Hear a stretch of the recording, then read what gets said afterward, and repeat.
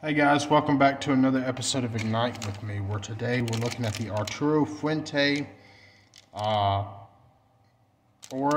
And so this is going to be something that we have at Vitola Fine Cigars Tuscaloosa. I think this one right here, it had a gold wrapper over it. I'm not sure that that's all of them though. I need to check and make sure that, and I'm pretty sure we have it and other Vitolas at least. But I did want to show it to you, okay? So this one right here is a really good one so far, okay? Another reminder of why Arturo Fuente is one of the top brands in cigars, so.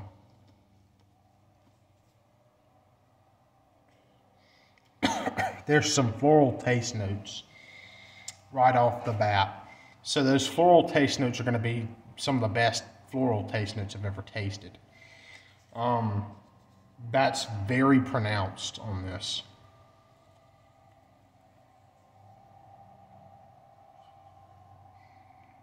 There's some nuttiness, and there's also what they described, what I read in the taste note review, is kind of a lemon cake. Yeah, kinda. I could see that. Kind of a lemon cake. Not too strong on the lemon side of things, but it's manageable. So if you're like me and you don't like something like lemon icebox pie or something like that, I don't think this will be too big of a problem.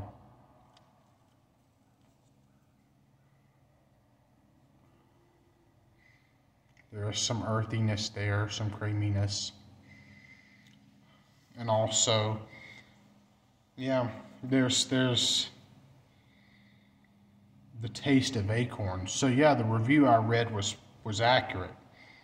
I have my doubts about that, about this review, but I wanted to review this.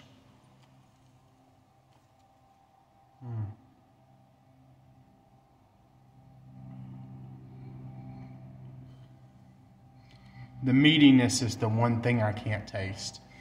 There are cigars, there's a Rocky Patel cigar that has a meat kind of taste note. It's kind of like a raw meat taste note. This is not that. I don't have that kind of taste note coming from this.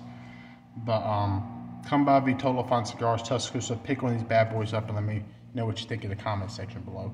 Hope you have a great day. Be blessed.